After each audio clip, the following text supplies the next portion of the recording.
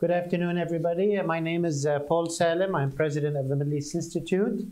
Welcome to you all. This session today will be looking at issues of reconstruction and civil war, the challenges of approaching that set of issues, particularly in the Middle East. Obviously a very important and timely panel. The panel will be reflecting the output or outcome of three fairly large studies. A couple of them are books, and one is a very long World Bank report that will be issued soon. The occasion of this panel was on the occasion of the publication of this book, which is available online, called Fractured Stability: War, Economies and Reconstruction in the Middle East and North Africa. It's put out by the European University Institute in Florence, Italy, and the editor is Ambassador Luigi Narbone, who is here to my right. It looks at some of the issues and challenges relating to reconstruction and economics in the Middle East and North Africa. The second work is a report, very extensive report being prepared by the World Bank, and I'm told will be available hopefully in February, called Building for Peace. It is a project that some of us, I think Steve, myself, and Ross were part of a very large team that the World Bank assembled over the past 2 years. And that report will be out in February, but Francesca Recanitini, who is with us here from the World Bank, will be presenting some of the findings of that report. Thirdly is a book that came out of the Middle East Institute, which is available outside on the desk, edited by my colleague Ross Harrison and myself, and with chapters from a number of Middle East Institute experts and scholars: Ambassador Jerry Firestein, Ambassador Robert Ford, Ambassador Jonathan Weiner, Dr. Nanda Slim, Marvin Weinbaum, Ahmed Majidiyar, and others from MEI, and some other experts on civil war, looking at those dynamics and looking at ways to end civil wars and delve into issues of reconstruction. So a very rich set of research and production. On the panel with me today, let me take a minute to introduce them. To my immediate right is Ambassador Luigi Narbone. As I mentioned, he's currently the director of the Middle East Directions Program at the Robert Schuman Center for Advanced Studies at the European University Institute in Florence, Italy. Previously, he served as ambassador and head of the EU delegation to Saudi Arabia at a critical time, and was also non-resident ambassador to Qatar, Oman, Bahrain, UAE, and Kuwait. He's also held high positions in the European External Action Service and has served in EC delegations in the Russian Federation as well, in addition to Chile and Turkey, the United Nations, the UNDP. So Luigi, great to have you in from Italy, and thanks for being with us. Professor Steven Heydemann, a friend and colleague of long standing, was once an intern at MEI many, many years ago. There is hope. Yes, he is currently at Smith College, the Janet Wright Ketchum Chair in Middle East Studies. He's also in the Government Department at Smith. He's a non-resident senior fellow at Brookings. He's held a number of senior leadership positions at the U.S. Institute of Peace here in DC, as well as in Georgetown University, Columbia University, and the Social Science Research Council. As many of you know, has written extensively on governance, authoritarianism, and reconstruction in the Middle East. Francesca Recanatini, to my left, is a lead public sector specialist at the World Bank. She began working on institution building in transition countries while at the IMF in 1994 and at the Center for Institutional Reform and Informal Sector. She joined the bank in 98 and has been focusing on measuring quality of institutions, and subsequently worked on several countries in Eastern Europe, Sub-Saharan Africa, Latin America, and the Middle East. She's been a key driver in this project that I mentioned called Building for Peace, Inclusive Reconstruction in the Middle East and North Africa. To her left is my colleague Ross Harrison. He's an MEI senior fellow, as well as faculty member at the School of Foreign Service at Georgetown University. He's also on the faculty of the University of Pittsburgh. He's written extensively on strategy and things related to strategic planning and strategic thinking. He and I have also co-edited 2 books. One is this book on civil wars called Escaping the Conflict Trap, and another book that came out 2 years ago called From Chaos to Cooperation, about regional order and disorder in the Middle East. I'll be leading the conversation this afternoon, but we will be integrating your questions live through technology on your phones. If you would get onto the website menti.com. That's www.menti.com. And do they have to put in a code? But I can't see it. So what is it? 776889. It should be on your flyers. It's on the flyers. There's a code which is 77 68 89. 77 68 89. So when you go on to menti.com, you put in that code, you're in this conversation. And you can post questions either anonymously or post a question with your name on it. You can post it and direct it to one of the panelists or have a general questions. All of your questions will show up, God willing, on my iPad. And instead of waiting for the Q&A period, as the questions come in, I will hopefully integrate them into the conversation. So I encourage you to do that. We do encourage tweeting if you wish to do that. Please, if so, use hashtag MEI Civil Wars so that it's part of one conversations.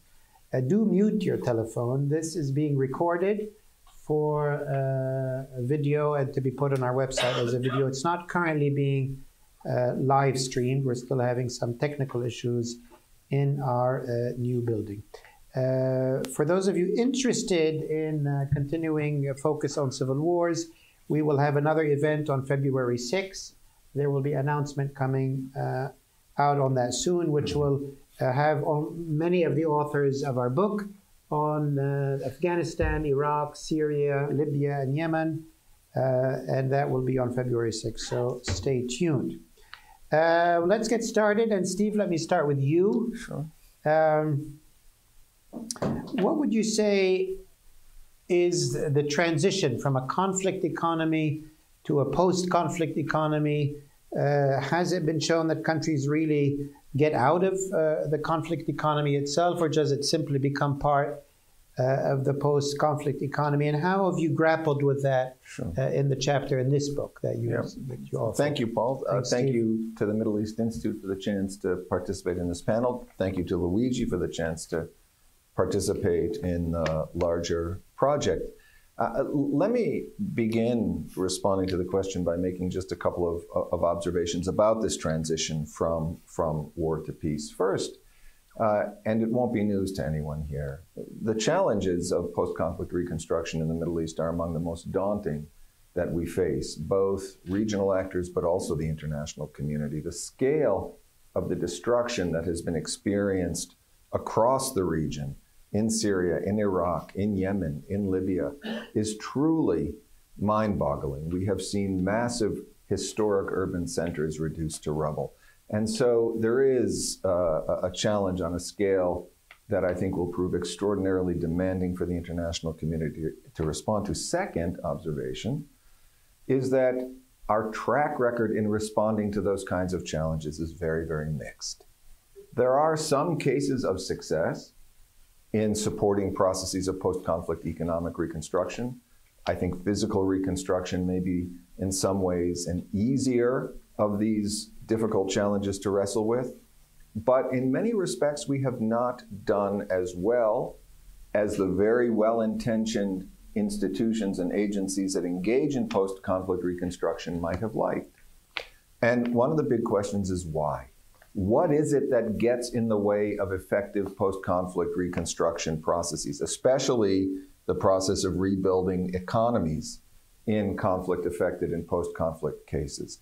And what I'd like to suggest is that I think one of the big problems is that some of the critical assumptions that guide how post-conflict interventions and strategies are designed don't reflect conflict dynamics in the MENA region very well.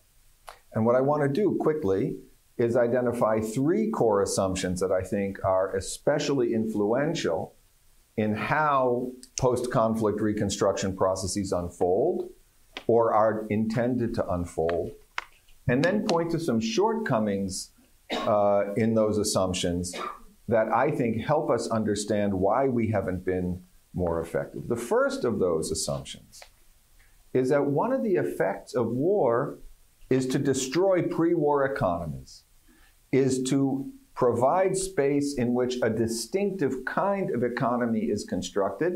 We call it a wartime economic order, emphasizing its differentness from what came before, so that the economic norms and practices we see in war contexts differ from those before the war. Pre-war economic institutions get destroyed, and something new emerges in their place. Second assumption is that because pre-war institutions have been destroyed, because wartime economic orders that operate according to different principles have become consolidated during conflict, the task of post-conflict reconstruction is to rebuild states. Not to rebuild state institutions along the lines that existed before conflict. The whole idea is to use a project of reconstruction to rebuild institutions in ways that will avoid a recurrence of conflict. You want to reconstruct states so that the conditions that contributed to conflict will not reemerge. It's a perfectly laudable goal. No one sets out to reconstruct a conflict-affected society in such a way that the conflict will spark up again in the very near future. The third big assumption is that because conflict has been so destructive of pre-war state institutions, of pre-war economies, we find that they generate, or the argument is that they generate constituencies in support of reform, local constituencies that have a vested interest in backing projects of state reform and state reconstruction because they see that as the pathway toward overcoming the conditions that led to conflict in the first place. Problem is that when you look at the Middle East, when you look at the conflicts in MENA underway in Yemen, in Libya, and Syria, all of these assumptions need to be opened up and examined. Conflict causes a rupture in the organization of an economy. What we see in the Middle East is a very high level of continuity in the underlying organization of economies before and during conflict. I'm not talking about the superficial level in which things don't get destroyed or in which national markets don't fragment. I'm talking about the deeper level of the economic norms and practices that guide economic behavior of average citizens. Political economies in all three of the countries in conflict in the Middle East before war were predatory, corrupt, criminal, and coercive. War amplified those attributes in each of those cases, and in fact, further consolidated them as the governing norms that guide economic decision-making and behavior among people in the region. Second, in terms of war as creating space because of its destructive effects to bring about projects of state institutional reform, what we also find in the MENA region is that conflict has empowered actors who have a very strong incentive to use reconstruction funding and use reconstruction processes to rebuild and reimpose the kinds of institutions through which they exercised their power before conflict began. So that while they might openly embrace rhetorically and in order to extract funding from the reconstruction system, support for goals of institutional reform, typically those resources are used to rebuild the kind of political systems that existed prior to conflict, in a variety of different ways. Third, it's often the case that the groups that we imagine as the local stakeholders who will serve as constituencies for reform are either very weak and excluded from meaningful arenas of decision making, or that they themselves also have very powerful incentives to use reconstruction as a process for empowering powerful local actors. And so on each of these different levels with respect to each of these different assumptions I've discussed, what we find is that models of post-conflict reconstruction that operate on the basis of the assumptions that I set out a moment ago are going to run into some very, very significant obstacles. The question is, what do we do about it? Now, I don't know how much we want to get into that now. I've offered a diagnosis. You'll just have to stick around if you want to hear the solution. That's all. Well, Steve, let me ask you a couple of questions. One is, and this is a question from an audience member, to what degree is the integration of what different communities on the ground in identifying their needs and their priorities in maybe a decentralized fashion, how is that integrated into sort of usually the rather top-down, global, World Bank or whatever? So how is that perspective and priorities of these different communities? And I don't mean the big, power brokers that you mentioned who want to control the process. How is it? And the second question is, in the Middle East, most of the conflicts we're talking about don't look to be ending anytime soon. And of course, we're referring here to, reconstruction post-conflict. Iraq has been trying to be in post-conflict and keeps going back into it. To what degree have you examined or tackled the issue of construction, growth, reconstruction, while conflict is still going on, since that's the current reality? We'd love to see the day when it's over and we can do proper reconstruction. Yeah. Those two questions. Thank you for those. I think they're both very important. There is a great deal of attention within the development field, within the field of those who focus on post-conflict reconstruction, to the imperative of participatory decision-making, bottom-up participatory decision-making in processes of post-conflict reconstruction. It's one of the most significant advances, I think, in addressing these issues that we've seen over the last decade or so. My concern is that bottom-up participation continues to be focused around the delivery of state-based strategies of post-conflict reconstruction. And when we think about the MENA region, one of the things we have to recognize is that states represent one of the most significant sources of threat to human security and human development. And so we're inviting citizens, we're inviting grassroots engagement with processes which, if they're subject to the dynamics I described, are very unlikely to produce outcomes that in fact benefit, secure, and improve the life chances of ordinary citizens. And so one of the things that I think we need to be mindful of is the potential for building strategies of reconstruction that include mechanisms to insulate citizens from the predatory, coercive, corrupt practices of state elites who are ultimately responsible for the implementation of these programs. We live in a system in which reconstruction is a state-based project, right? It is funded by states, it is implemented by state-based agencies, including the World Bank, the United Nations, and so on. And that state-centric bias, I think, almost inevitably means that even when processes are participatory, we can end up in circumstances in which human security is no more robust than it was under conditions of conflict. About ongoing conflicts, I think there are aspects of reconstruction that we should be thinking about before conflict ends.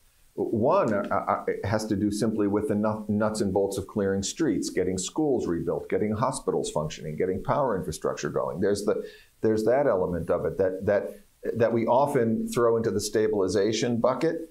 I personally don't think there's a big difference between stabilization and reconstruction. I know it's an article of faith here. I tend not to take it that seriously.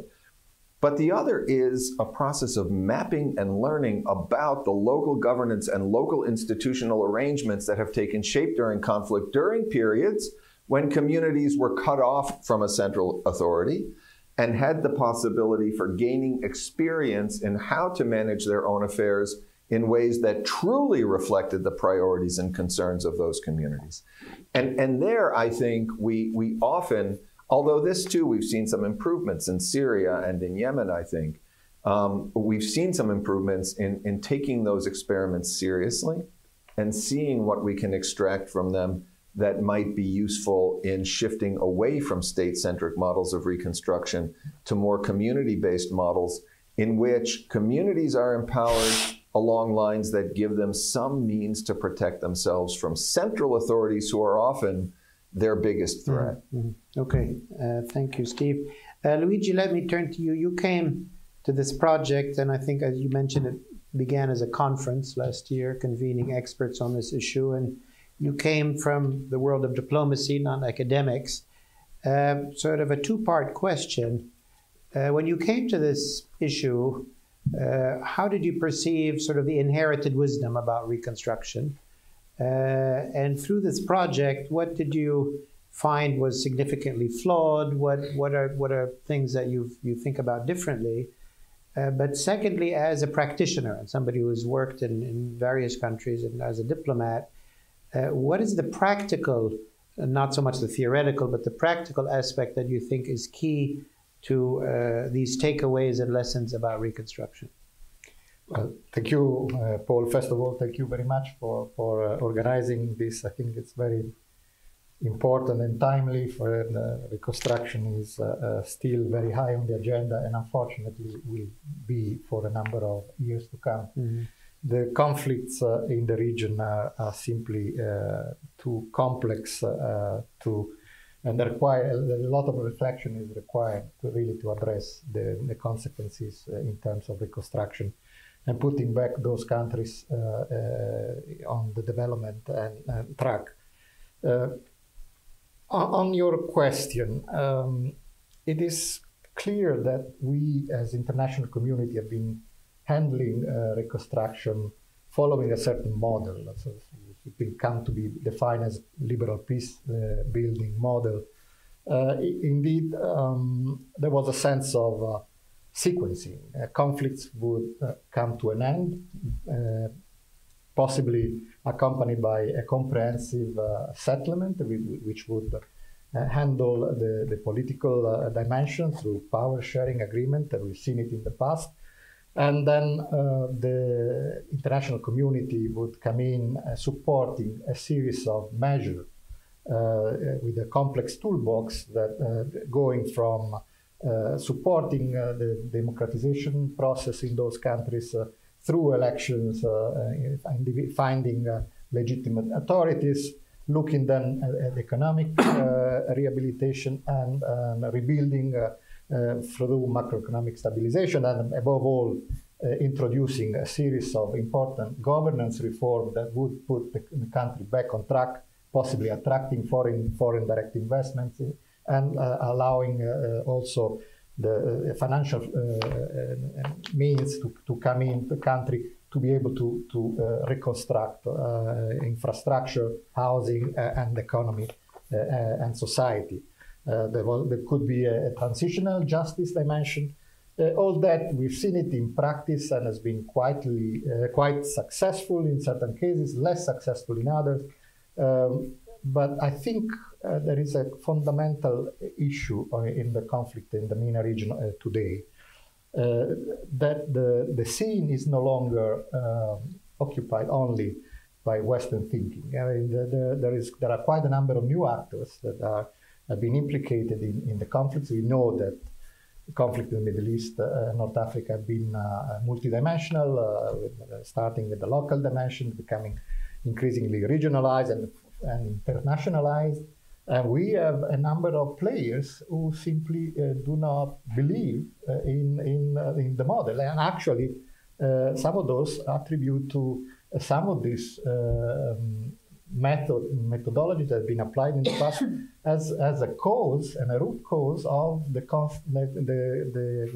current status of state of chaos in the region. I mean, we heard from the Russians. There's a strong emphasis on the fact that the Western-led democratization and regime change policy of the past 20 years have brought about a weakening of the state and the conflict and the current state of war. So the international community fundamentally does not agree on a number of questions, does not agree on the drivers of conflict, doesn't agree on the solutions to the conflict.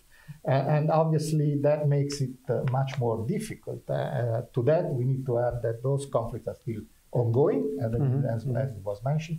So there is an issue that also the sequence that we have been accustomed to see in the past is no longer valid. We have conflicts which are ongoing, problems that are daunting for the countries themselves and for the neighboring countries. There are consequences and reverberations on the region and beyond. I mean, in terms of, for instance, refugees and migration crisis, obviously that has an impact in Europe and has an impact even on the domestic political scene of Europe, as much of the populist and sovereignist parties are basically funding themselves on the issue of countering migration and refugees flows into Europe. So that's a major issue that the basis that was shared in the past is no longer there. And we need to look at ways in which there can be intervention which try to address some of the issues in a situation where also there is a lot of doubts about the fundamental viability of the liberal peace-building model, which have led us into prolonged state, aid dependence in some of these countries, no exit strategy to a number of countries that is particularly valid in the US, but we have also in the Balkans, we have similar situations. So there are doubts and which are compounded by what is known as reconstruction fatigue. We have witnessed so many crises coming to the fore that there is clearly a difficulty on the part of the international community to come up with the necessary funding, prolonged engagement, and willingness to accompany a process. To that, of course, we need to add the political, economic dynamics in conflict countries lead towards reconstitution of authoritarian political authorities, which of course makes it very difficult for the international community to push forward an agenda that can lead to transition and democratization and reconstruction. So that is an extremely complex setting, and yet I think action is necessary. I don't think turning the eyes away from the conflict is a solution, especially not in Europe, which are very, very close, and the repercussions are. Well, let me ask you a couple of questions. Those follow on. One as relates to how close some of these conflicts are to Europe, particularly the case, obviously, of Libya and Syria, both of which are physically very close and have, particularly in the Syrian case, was a big refugee crisis that impacted the EU and Europe in general.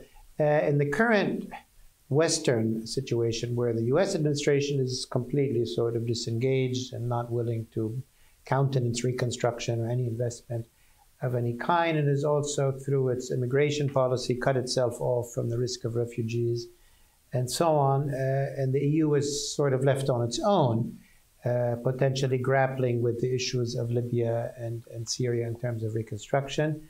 In both cases, there are obvious political obstacles. In the Syrian case, the Assad regime. In Libya, the absence of a settlement. But if you could say a few words about how EU or Europe, given all it's going through, is trying to find its way in dampening the effects of Libya and Syria and trying to consider issues of reconstruction. My second question, you say the liberal model is not now the globally, there's no consensus about it. The two other global players obviously being China and Russia. Russia doesn't really have money to do any reconstruction, but China does. China has one road, one belt, does many things. Do you perceive, do you see any Chinese model in reconstruction? We see it in investment and trade. Have you seen anything towards Syria that would indicate the Chinese are offering any reconstruction model post-conflict? That's very important indeed. Of the major international players, Russia seems to be, of course, to the fore in terms of its involvement in the Syria conflict. We have lately seen an increasing involvement in the Libya conflict. Recently, even with the attempt to broker a ceasefire, that definitely shows an extreme capacity to take advantage of the opportunities created by the current setting and increase sense of vacuum from the part of both the US and Europe. And yet we know for a fact that Russia does not have the willingness nor the money to be able to afford the daunting task of reconstruction in the case of Syria, for instance. There is clearly, again, perhaps an opportunistic approach there, trying to take advantage of some of the opportunities that come about in reconstruction, but it's certainly not long-term strategy nor the capacity to come up with the funding. So eventually, the issue of who pays for reconstruction, we come back to the fore, and that's where Europe is, for instance, in the case of Syria, where there are clearly the EU and member states have set clear conditions to be able to intervene in the reconstruction of Syria, and those conditions are mostly of political nature, and they are not there. So that will create clearly a problem. Is there is prolonging the issue of how to go about the problems of the people and the problems that have repercussions on neighboring countries and perhaps in Europe. Europe has been clearly not sufficiently active in the conflicts, and we've seen it in the case of Libya. Over the weekend, we'll have a conference in Germany to look at the Libya process, an attempt to relaunch it. But we see that other powers take the initiative. So there can only be a convergence if the conditions present themselves, and Europe is clearly a witness that its willingness not to become the payer, the paying power, the bank of reconstruction, if the conditions are not there. But that creates obviously a question of how to solve, to address the issues that remain on the table. And on the Chinese... The Chinese is interesting. China has become, by default, a major reference in the region, not only in conflict countries, by the way. I think the Belt and Road Initiative is extremely tempting amongst countries in the region. Yet China is not willing to get involved in traditional terms in reconstruction, nor China seems to be particularly interested in the type of reforms that are needed to create a proper environment for reconstruction and rebuilding of the economies. So there is an offer, that as an appeal, a strong appeal amongst Arab countries and conflict countries, which has not yet materialized in anything concrete, but represents an alternative model even in the long run. So that creates further difficulties for the Western approach to try to negotiate or bring into the picture the need for having comprehensive reforms that accompany reconstruction. So that's the word. Thank you, Luigi. Francesca, let me turn to you. The Building for Peace project at the World Bank has been ongoing for about 2 years, hopefully 3 years now. It was led by our colleague and friend, Dr. Abdullah Dardari, who's now gone on to a position in Afghanistan with UNDP. Share with us some of the core sort of findings before it's published in February. What have you found? What have you found that's new in the literature and the practice of reconstruction? And what have you found that's specific to the Middle East and North Africa and would not necessarily apply or was only learned by looking at these cases? I know you have a few slides that you want to show from the podium. Is that the case or not? Yes, let me... so feel free to do that. Just for the sake of helping. And thank you for mentioning our colleague Abdallah. Yes. I wanted to show a couple of slides there. And just to give an overview of this work that has been ongoing for 3 years. It has benefited from the intellectual leadership of our colleague Abdallah Dardari that now has left us, the support of the World Bank, but mostly the German government, and of many research organizations and NGOs working in the Middle East that has helped us to think outside the box. I'm here representing a team much wider than myself. I think that there are 2 mics, and that's why we are having an echo. Let's see. That's better, right? Yeah. Mm-hmm. And I think that also I wanted to link to one of the questions that was posed by someone in the audience. I also wanted to thank all the citizens in Iraq, in Libya, and in Yemen who participated and shared their thoughts with us, more than 15,000, through an online survey to help us to think differently. Our starting point was we are unable as development organization to support the country to break out of the cycle of violence. We can help to stabilize for a few years and then there is a relapse into violence. What are we doing that we should be doing differently? What should we stop doing? What should we be doing that, is actually creating the condition for a relapse into conflict? And I think that starting from this point, we really had more than 20 years of experience looking and supporting countries, trying to emerge from conflict and moving towards sustainable peace. And I'm being very deliberate in the choice of words that I have, in part because we also have benefited from the work that Steve and Luigi have done. And I'm very conscious about the difference that there is between rebuilding and building. And here, let me share a couple of thoughts on this. Our starting point was really this idea. We are in a fragility trap.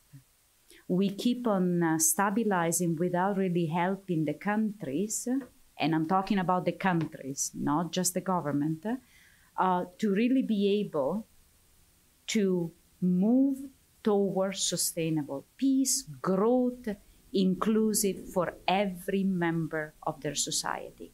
What can we do differently?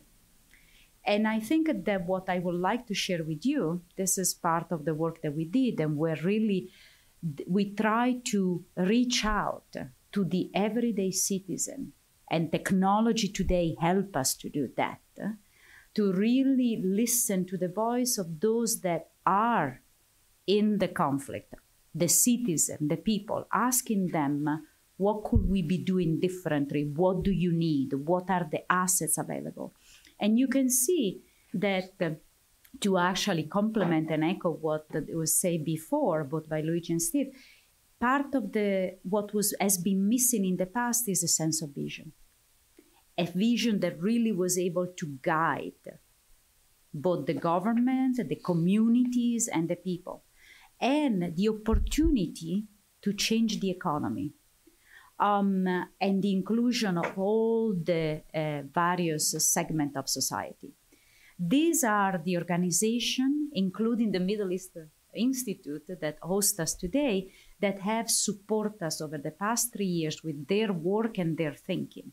This is what I want to emphasize. The question we are asking today are extremely complex. And to think that one organization can answer it is a little bit naive. And we really try to bring together the work and the expertise of many because we felt that we couldn't tackle this question on our own. And these are what actually, let me focus on this, on the emerging messages. Think about people. It is true, we cannot go top down and think only about the center of government.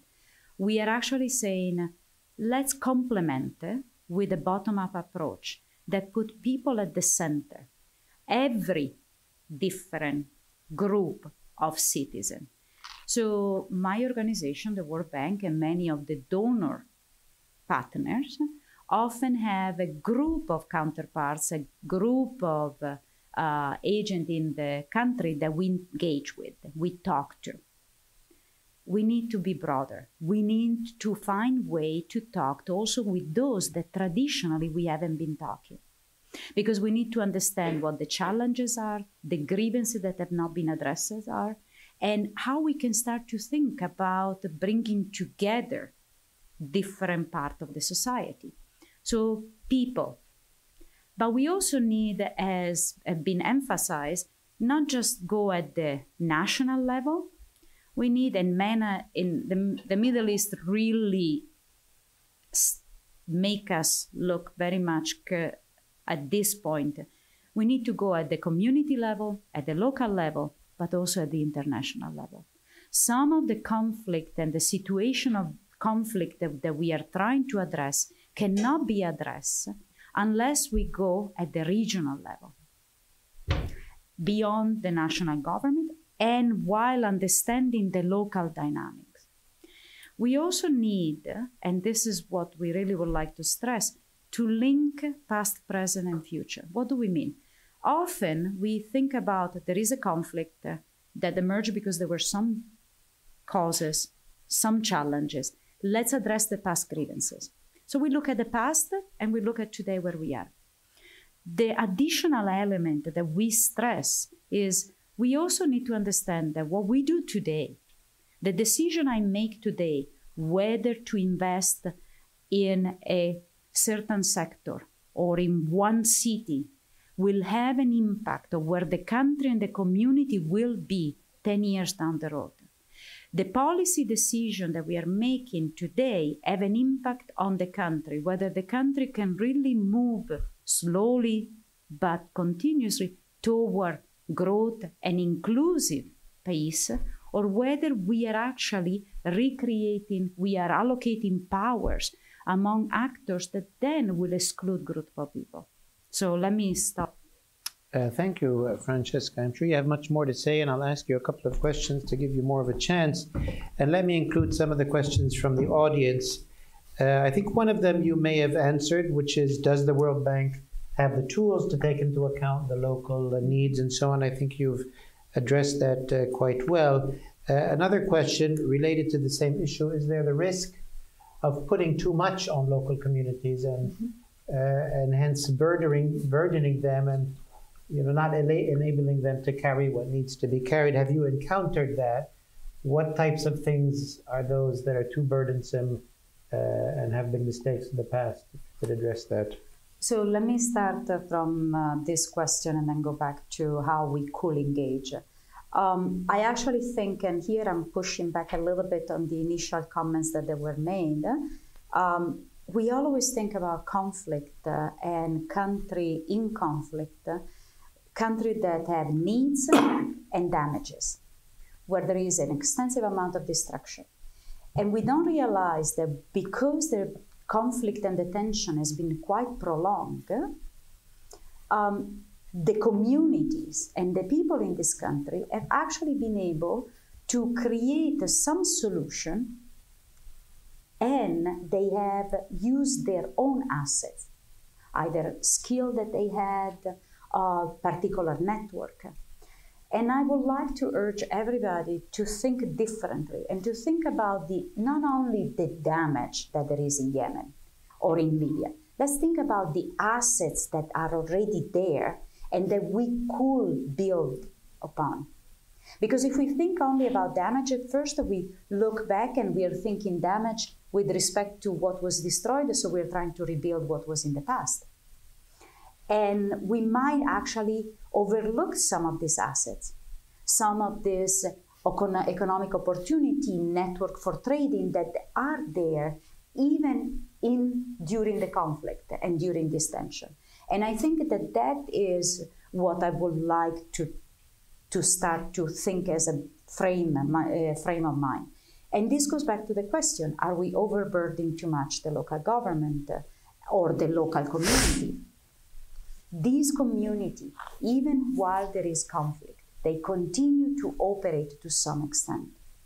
And I think that to complement and support these community and local government while trying to find a solution at the national level, it's actually the way to bring together the two. And I think that this is a very important point.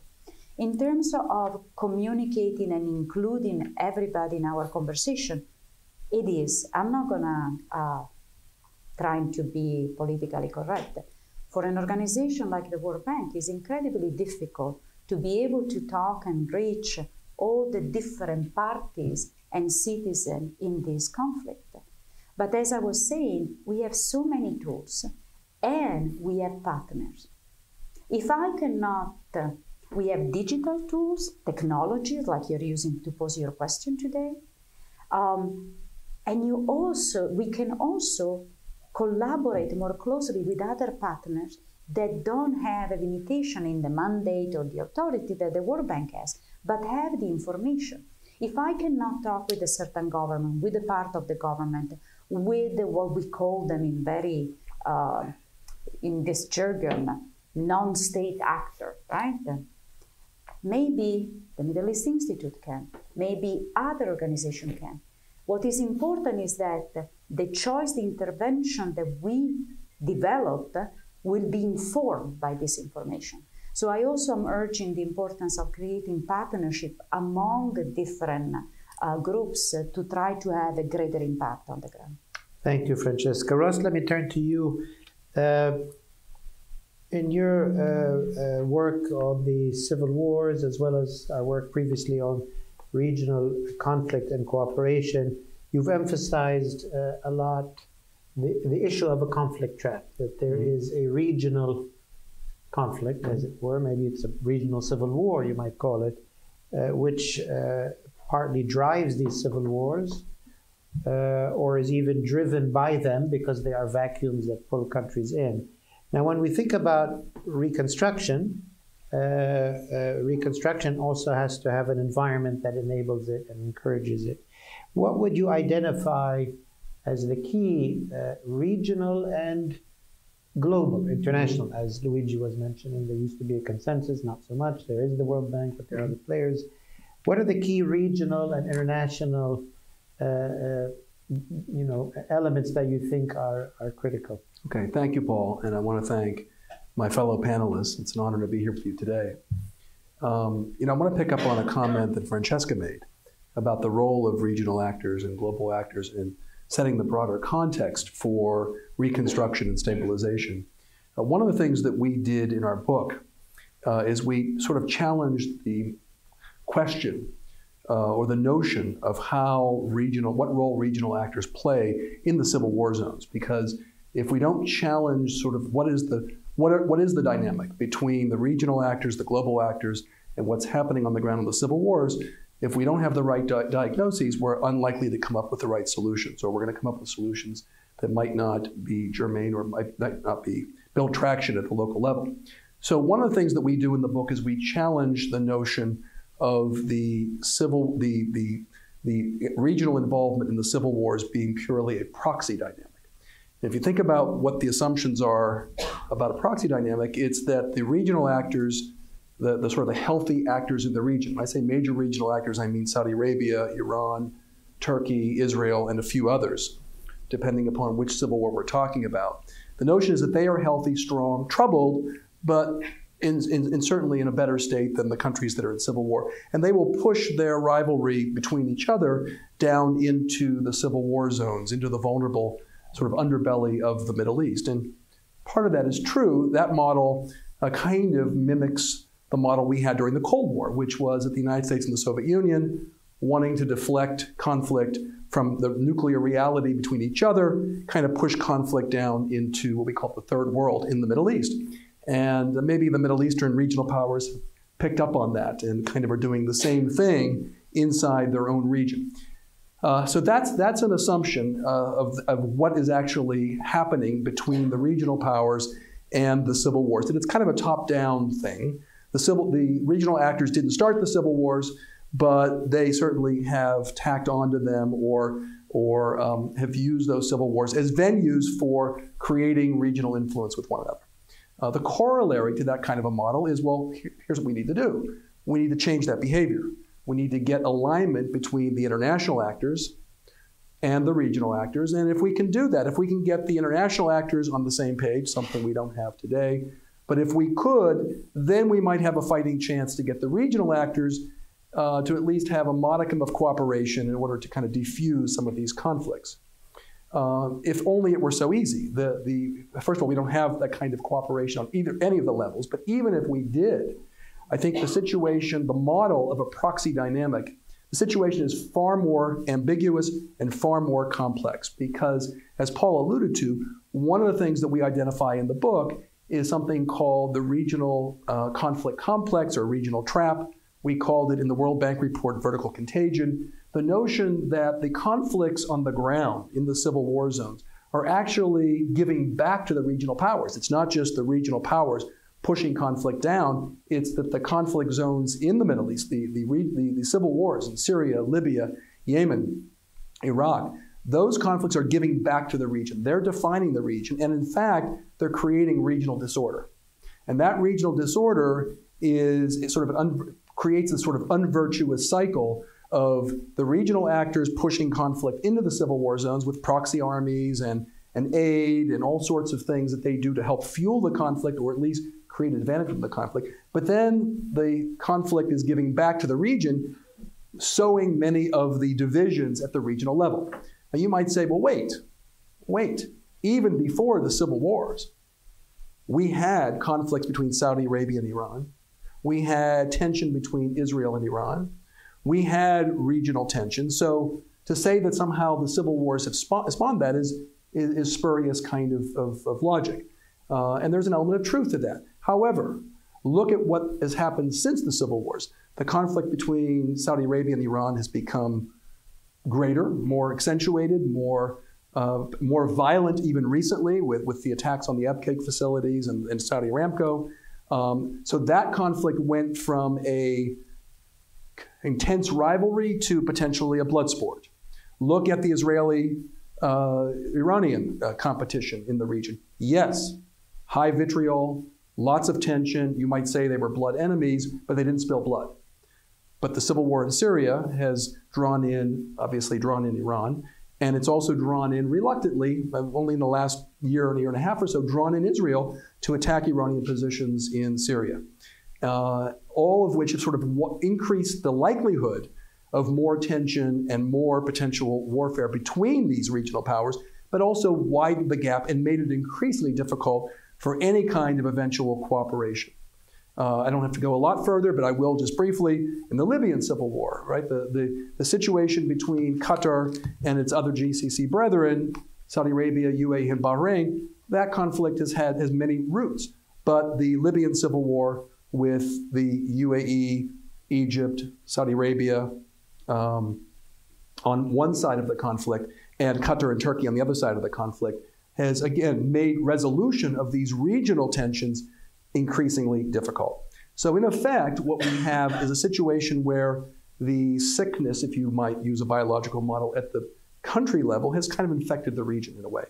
And why is this important in terms of reconstruction? It's important because if you think about what was said by Steven and Luigi and Francesca, either implicitly or explicitly, is you need some alignment between actors at the international level, the global level, United States, Europe, China, Russia. You need alignment between their activities, alignment at the regional level between the major regional powers, Saudi Arabia, Iran, Turkey, and Israel, as far-fetched as it might seem, I know.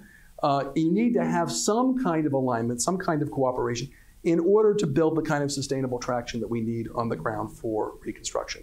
And the fact that was mentioned earlier about the civil wars not really coming to an end, but maybe becoming a chronic state of affairs in the Middle East is problematic, because it's this unvirtuous cycle of the regional powers pursuing their interests in the civil war zones, and the civil wars giving back and increasing the fissures or the divides within among the regional actors, that makes it very, very difficult to break out of this. And I think that is the challenge of diplomacy, is to try to break that unvirtuous cycle and escape the conflict.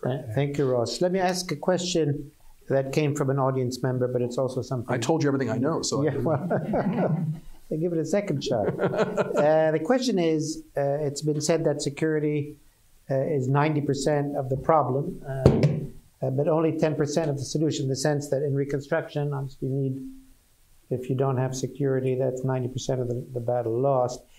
Can the MENA communities be effectively rebuilt before the conflict ends or security is provided? Now let me link that question to the work of the book, which was really about ending the civil wars in the Middle East. We know, maybe except for Iraq, they have not ended, and even Iraq is a bit on and off. Maybe you can communicate to the audience just a few bullet points about sort of the Libyan and Yemeni cases, which maybe are a bit closer potentially to resolution, and the Syrian case. How was that dealt with in the book, in your view? Well, I think there are certain conflicts that we kind of left, we went to a bar after we wrote those chapters on, certainly on the concluding chapter, we were talking about Afghanistan and Syria. We saw very few critical paths out. We weren't necessarily predicting they would not end, but we could not see on the ground certain pathways out. We saw pathways out for Yemen. Jerry, Ambassador Firestein did, and we kind of brought that into our conclusion. And we saw a certain similarity in the Libyan case, but it didn't make us any more optimistic, because even though there were potential critical paths, the lack of political will and the regional conditions that actually worked against the regional actors having political will, even if there is a solution in sight, made us equally pessimistic about those conflicts. But the question you asked started out was about 90% not security, 10% security? Is that what it was? I mean, without security, you can't do reconstruction, so you need the conflict to end. Yeah, well, that's one of the other pieces of the book that led us to this pessimistic conclusion, is that we're likely to, many of these conflicts, the best case scenario might be to reduce the levels of conflict, but not end the war, because the two kind of ultimate outcomes or ways in which civil war end traditionally has been either a negotiated peace among the warring parties or some kind of outright victory, one side or the other. Syria, you certainly have the Assad government that is in power, but it's not a full victory. It's still a partial victory. So you're likely to see in many of these cases civil wars to continue, still continuing this problematic condition at the region, but also requiring some of the creative kinds of things that we heard from the rest of the panel, which is working with local communities who are over time have hived themselves off from the central government, giving them ways to get transport services moving and distribution, and trying maybe to bring some refugees back in some limited cases at the human level, even though while a overall overarching solution will be elusive. Mm-hmm. Thank you, Ross. Steve, let me turn back to you and integrate a question that was asked by an audience member and add to it another component. This relates to the U.S. government. The question itself is about the U.S. Congress. Let me find it here. Given the complex reality of reconstruction in the Middle East, what course of action would the panelists recommend that congressional members take in this regard to enhance regional security or relations with the U.S.? Maybe the question is, in fact, maybe not exactly your job to answer that, but from what you know about the funding that Congress gives, certainly in humanitarian aid and so on, has there been any thinking there or priority given to planning for reconstruction? And let me also ask, at the level of administrations, the Obama administration and or the Trump administration, do you see the U.S. at all engaged in any reconstruction thinking or effort? We know they're engaged in humanitarian aid. We know they're engaged in stabilization here and there. So what would you say about the U.S. Role in this area? Yeah, I think the congressional role is extraordinarily complicated because of the significant differences in existing legislative and legal circumstances that, in some respects, regulate and govern how the U.S. engages financially, economically, in terms of loans, support, assistance to each of these different countries. If you take the Syrian case, for example, the possibility of moving beyond provision of humanitarian support, an area in which the U.S. has been quite generous, to think about more substantive engagement in reconstruction faces such extraordinary obstacles because of the Caesar Sanctions Act, because of other sanctions that have been in place since 1979. Syria was one of the first 3 countries to be put on the list of state sponsors of terror when that list was created in 1979. It's the only one of the 3 never to have been taken off. So there is a dense web of constraints, legal and others, that would, I think, need to be addressed before it might be possible to imagine the U.S. Playing a significant role in reconstruction in the case of Syria. And because of those legal restrictions, even a private sector role would, I think, be somewhat more difficult to imagine. It's clear why the EU has become the principal focus of interest for support for reconstruction for Syria, because I think the opportunities on the U.S. side are small. With respect to Yemen and Libya, I can imagine, depending on how those conflicts ultimately end, that the possibilities for U.S. support for and engagement in reconstruction might be larger. I think in both cases, however, what Congress will probably want to do is to work through the existing policy system, to expect that USAID would take the lead role in managing reconstruction activities. I suspect that under current budget circumstances and given the general interest in not further deepening U.S. engagement in the region, the perception that reconstruction might be a slippery slope that would lead to the U.S. taking on commitments that I think the American public look at with a great deal of wariness would to some extent would be seen by Congress as constraining the degree to which it might be willing to become involved. And I would anticipate, because there's a great deal of concern about corruption in all of these countries, about the way in which U.S. funds have been used in the past, that Congress would invest significantly in its oversight function of any kind of funding efforts that it would support. I think we have to recognize that financially, in dollar terms, the carrying capacity of the U.S. system for reconstruction support is fairly limited. I mean, if we're talking about at the most a figure of $2, $3, $4, $5 billion in support of countries where reconstruction needs are in the tens or hundreds of billions. So for a variety of reasons, I can imagine that the U.S. would approach Congress would approach each of these conflicts on a case-by-case basis, would look to the existing policy apparatus as the mechanism for engaging in reconstruction, would do so to a limited extent and would want to put robust oversight measures in place where it did engage to ensure that funds were being effectively used. But that strikes me off the cuff as someone who's not an expert on Congress by any means, as what we might expect to see in that regard. Mm-hmm. Mm-hmm. Okay, Steve. This might be a question for Luigi and or Francesca. An audience member, how much do the administrations of major Western countries matter to a sustainable process of reconstruction, given politics of Trump or Brexit or other domestic concerns? And how differentiated is then the roles of international organizations, transnational organizations, EU as a collective, or international NGOs? Can there be some distance between, the domestic politics of these governments and what different institutions do?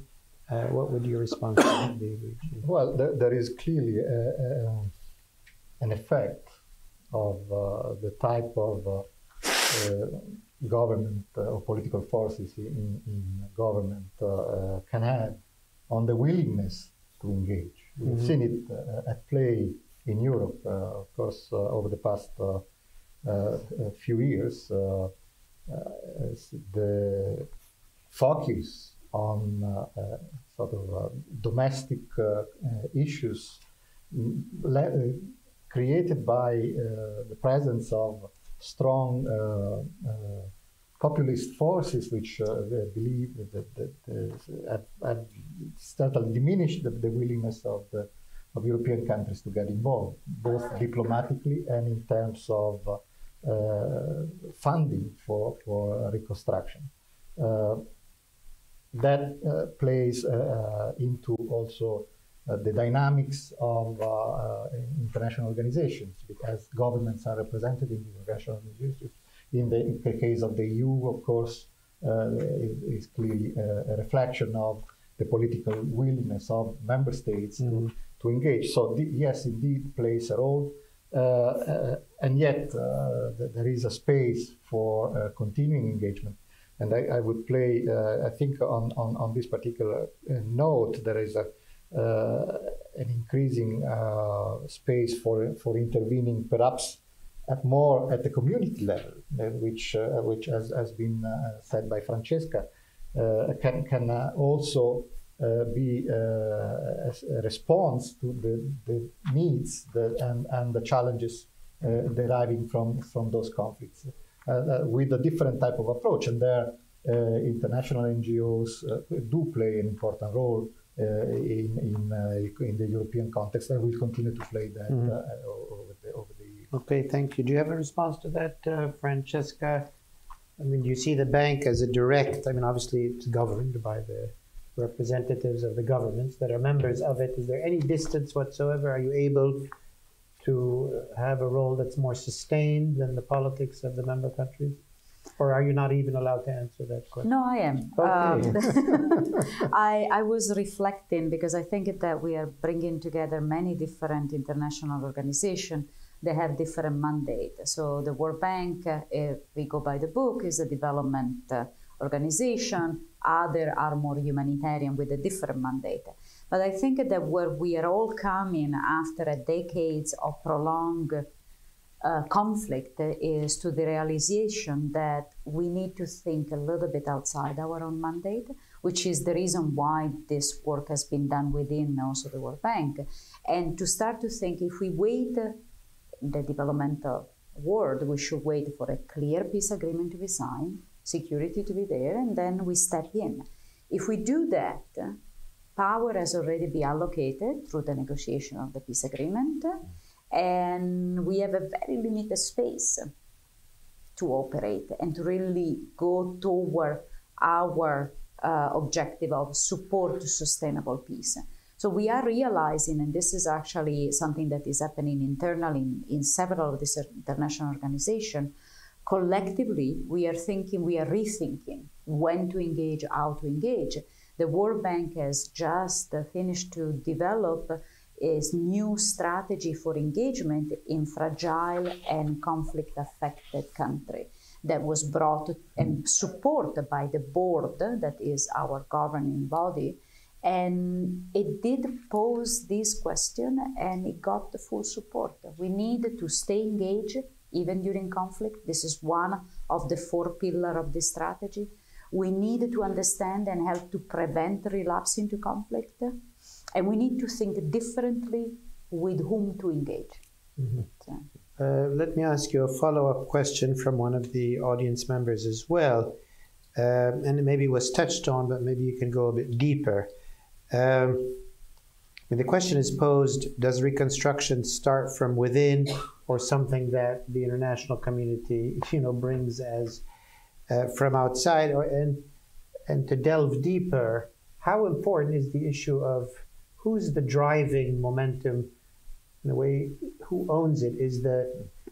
And how do you try to affect that dynamic? Obviously, there's the risk that the conflict ends, the World Bank comes with money, here we are to help you, and then they become recipients or they abuse the money for their own power purposes. What's the model you try to shoot for? How much can it be domestically driven, and how much is that domestic drivenness a positive thing, or it could be a negative thing if there are elites that are driving it in the wrong direction? How do you grapple with that challenge? So this is connected to the point I was making before, that we need to be better informed when we make this decision. And this is part of what we have realized, that the World Bank effort and support in this country, even beyond the Middle East, that were trying to emerge from conflict, had relied on partial information. And this really triggered our inability and partial effectiveness to really support the country. So should it be coming from within? Should it be driven by external effort? Should it be... I think that our understanding and our approach stress the importance to be very pragmatic. There is not one solution. There is not a let's always be going in and giving guidance and helping to develop a strategy. There is not always the approach, or only domestically solution will come, because it will depend on who is interested in peace. It will depend on the resource available. It will depend on the opportunity that we have to have a dialogue, and on what is the situation on the ground. And all that will depend on the information that we can collect. And this goes back to the point I was making before. We need to be able to talk to almost everybody, if not everybody. And that is incredibly challenging. But I can come up with cases where the international community did not intervene, and actually probably was better. Mm-hmm. And other cases where instead the international community intervened, but not with a top-down approach, but with a very selective approach, focusing on certain areas where conflict was present, even outside the Middle Eastern region. Here I'm thinking actually the case of Colombia. And that helped. So I think that we need to be extremely pragmatic of what is the window of opportunity that we have. And I want to go back to what Steve was saying before, and who has power, and who is interested to keep in power, and who might be damaged and affected negatively by peace. And this is actually a group of people that we often don't talk about it and don't bring it into the picture. I think that one of the points that Steve was making at the beginning, that there is this assumption that war destroyed the economy. But actually, it might destroy one part of the economy, and it creates a whole other economy that has absolutely no interest in peace. And if we don't recognize this, then to have a domestic-driven approach or an internationally driven approach, it doesn't help. It will not get us anywhere. Well, let me ask you, Francesca, if in the research and experience of the bank, to pick up on something Steve said, and maybe a bit obvious, that the size, the amount of money that's needed for reconstruction in the Middle East is way beyond any member country, way, way beyond. Let alone the politics about there, the conflicts, all of that. So the question is, what does it mean? What if there is no reconstruction? I mean, what if we're in a world let's say the Syrian war ends or the Yemeni war ends, and there's a trickle of some money, but effectively there isn't that traditional, the world comes in and, within 5 to 10 years, everything's built and whatnot. Are there examples, and what has been most striking about examples where post-conflict societies have been left in their devastation to evolve as they will? A bit of a macabre question. Yes, a little bit. Sorry about that. No, but I think that is an important point. And there is this realization, and I think that you and I and with the team have talked about this. What we can contribute to the World Bank or the US government or even all the government together is a drop of what is needed in many of these countries. And in terms of financial resources. But what, for example, the World Bank is trying to push more is to actually to connect people, to connect skill, to connect assets, and to think deliberately, for example, what should be done, given the limited resources available, that is really a high priority to start to deflect the country to a path of peace. To leverage something. To leverage. Yeah. And that is very important. And I think that this is where we need to realize. Resources are limited, but we need to actually use it for establishing the foundation of what will have been the institution or the power allocation that will be more inclusive and will really steer the country in a different place. Let me give you a concrete example. And this is from work that the World Bank is doing in Yemen. Often, war destroyed all the power network to distribute electricity. We go in, traditional approach, we rebuild the whole power network. We have done it, it gets bombed, we go in, we rebuild, right? In Yemen now, the team had thought, let's have microgrid of solar power. They thought that from an energy point of view, right?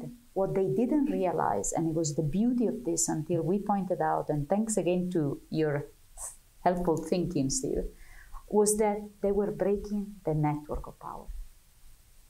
The overall countrywide network, national network of energy distribution was excluding part of the population, part of the actor. By adding microgrid of sustainable energy, you start to break these power networks. And you start to create a completely different dynamics where people can have access to energy, can start to think about economic opportunity, and they are not excluded. Limited resources, they really have a greater impact and they can be leveraged for a sustainable peace. Paul, Steve? I just wanted to follow up quickly because I think there's something I was really... surprised she said there's helpful thinking that you come up with. Thank you, Paul. I made a note of that. I like to think that most of my contributions are actually counterproductive, but I know. Okay.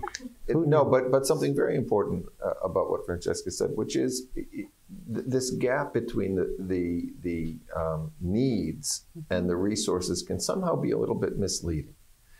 And that has to do with the power, the influence that small contributions can have in shaping larger processes and in laying out pathways that then can gain momentum over time. And setting examples, creating incentives, providing starting points that can then serve to accelerate processes along a given path. And I don't think any of the actors who invest in post-conflict reconstruction imagine they're going to foot the bill. What they're trying to do is establish clearly through the investments they do make what the process priorities, strategies of engagement need to be for a successful process to emerge. The other really very troubling piece of the question you asked is what happens if there's no reconstruction funding? And to me, in many ways, I think what we have to anticipate is that because actors arrive at post-conflict with very different endowments in terms of their influence, their leverage, whether they've been able to hold on to assets throughout a conflict or accumulate new ones, the networks they're plugged into from pre-conflict or conflict phases, the differences in these endowments will create vast disparities in how different categories of a population experience reconstruction. And to me, that will lead to the reproduction of hierarchies of inclusion and exclusion, of privilege and of discrimination and marginalization. And so we face this incredibly difficult challenge of engaging in ways to try to mitigate some of those effects, and yet doing so in a way that will not lead to some of these counterproductive outcomes that I suggested at the beginning. And at the moment, figuring out how to thread those needles, it needs a lot more work. We haven't really made the kind of progress we need to in those areas yet. They need a lot more work. Well, yes, Luigi? A small interjection on this. There is another aspect, another dimension of privileging intervention sort of at the community micro level, which is the capacity to support the people and the actors who have been active and recognized already from the community, and provide them with funding and legitimation to continue to expand their work. That is also another element can be helpful in breaking the power networks that otherwise would reproduce the same type of, and it's something that it's happening in local communities, in conflict countries, while conflicts are ongoing. We've seen it in Libya, where at community level you see a number of interesting personalities and that are linked to the local communal structure, the tribal structure, sometimes even the militia structure, that they may be incentivized in producing useful alternative economic models which can bring the communities up and increase the societal resilience. Thank you, Luigi. Ross, I wanted to, and if you want to comment on that, yeah, I have a question from the audience that I also want to elaborate on. The question was rather straightforward. In light of regional and international tensions and conflicts or over conflicts, who exactly should fund and manage reconstruction? The way I want to pitch that question is the following. In the context of your own writing, in the Cold War, there were clear, the U.S. would have a stake in the countries that were in its sphere and presumably spend some money on them for its own interests. Soviet Union would do the same. For a period in the post-Cold War, when the United Nations Security Council, there was still up till 2014 cooperation and so on, the United Nations and hence the World Bank, and there was a global order that was functioning to some degree. At the global level right now, the U.S., particularly President Trump, is saying, it's just the U.S. I'm concerned about the U.S. If I have a particular narrow interest elsewhere, I might. But Trump, let alone worry about the global order, he's not even worried about U.S. allies or U.S. regions of influence. And the Russians don't have an empire. They have interests in trade.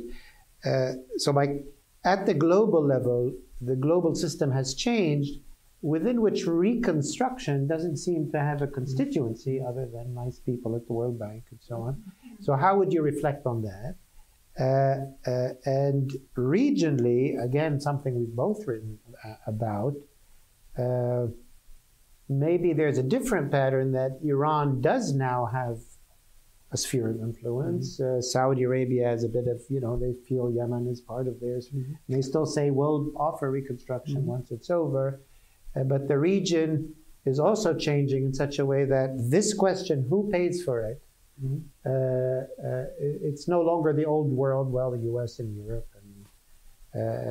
So how do you situate the challenge of reconstruction in the world order and the regional order, which nobody has ownership of anything? Okay, so I'm not an economist and I don't focus on reconstruction. So talking about sort of member contributions, I would be outside my wheelhouse. Let me say this, that I think in the past, the United States, even if it wasn't contributing significant assets, or in the case of Israel-Palestine, impartial kinds of solutions, they had the power to convene and they had played the role of plausible broker.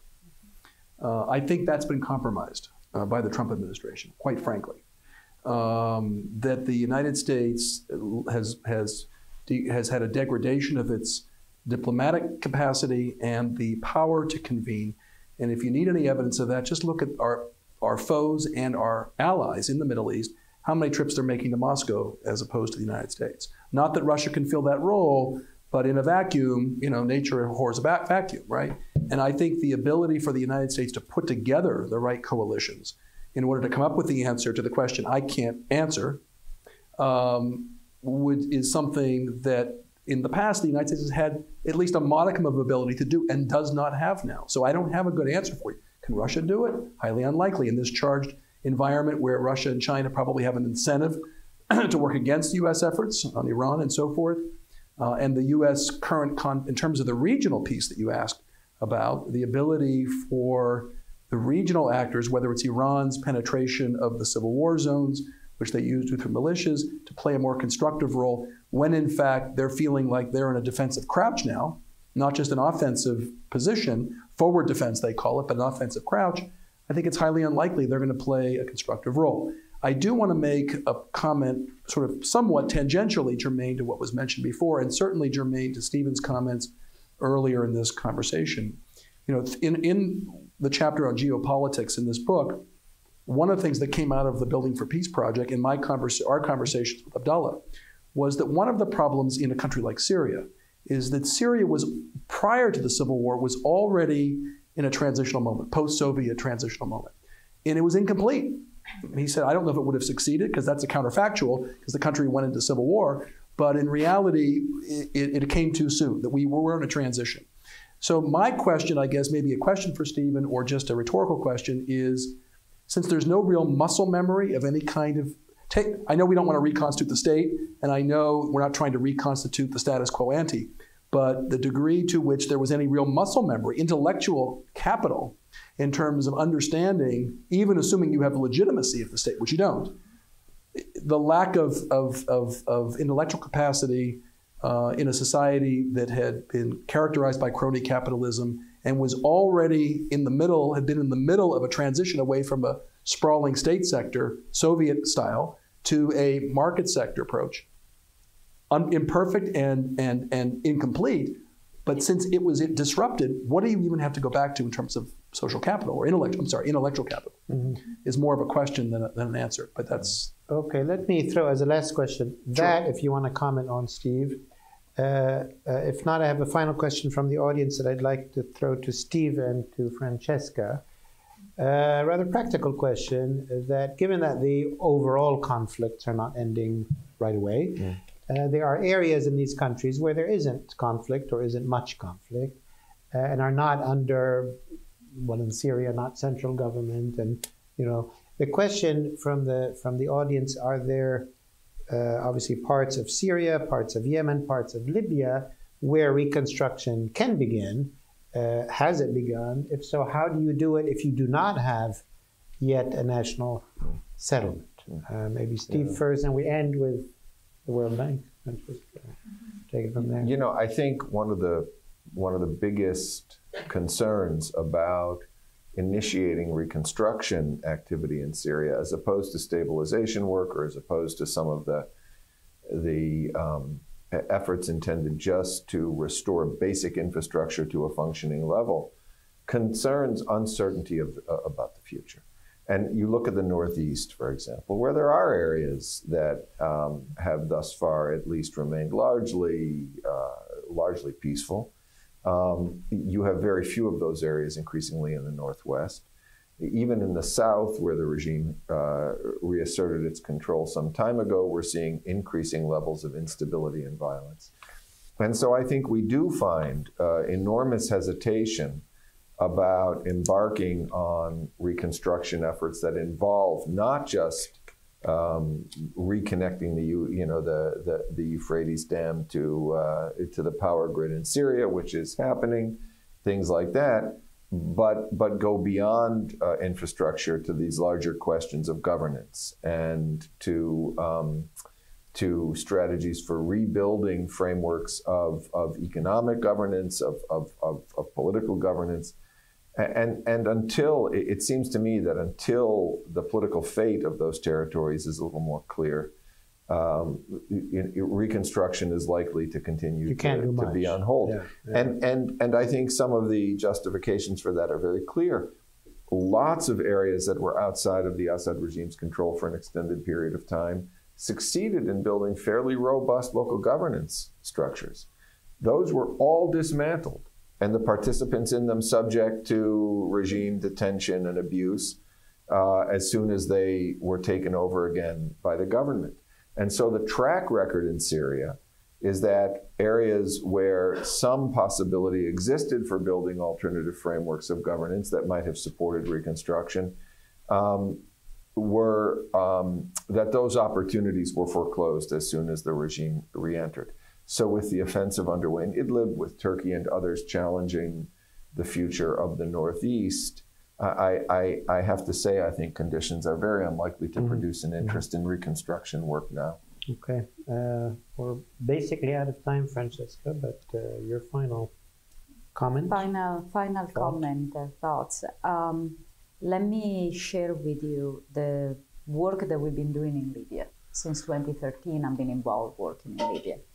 And I would not call it by any stretch of the imagination reconstruction. Between 2013 and 2014, we could talk about supporting, then we had the crisis 2014. But the work that we've been doing and the approach that we had been a little bit at the local level, like Luigi was mentioning, and this tried to answer also, Rossi, your question, but has been what I will characterize as preparatory work. To build, and this I was thinking about Libya when you mentioned instead about Syria, to really prepare for when we are going to be able to have a different type of dialogue by building capacity of the technical staff in different parts in local government, part of the central government, so that there is capacity for them to then make a decision about what is the vision they want to embrace, what is the state that they would like to develop, what is the path that they want to choose. So a lot of our work in this environment where we have an inability to really talk about the broad issue is really to focus on capacity. Capacity and going beyond just humanitarian. We have done work on humanitarian angle in Yemen, but we're really thinking about capacity and human capacity. So to have the skill to then to be able to operate both at the local level and at the national level to think about the issue that needs to be addressed and that at this point we cannot address. And this is what we've been doing for the past 6 years. Thank you, Francesca. Well, I thank you all for being with us today. I encourage you to read these 3 publications: Fractured Stability from the European University Institute, the report that will be out next month called Building for Peace from the World Bank, and MEI's own book, Escaping the Conflict Trap Towards Ending Civil Wars in the Middle East. Which is available outside, I believe. Which is available outside. Thank you for participating in the conversation through this technology. I wasn't able to get to all of your questions, but we certainly got some. Please join me in thanking our panel for their work and for being with us today. Thank you, Paul. Thank you.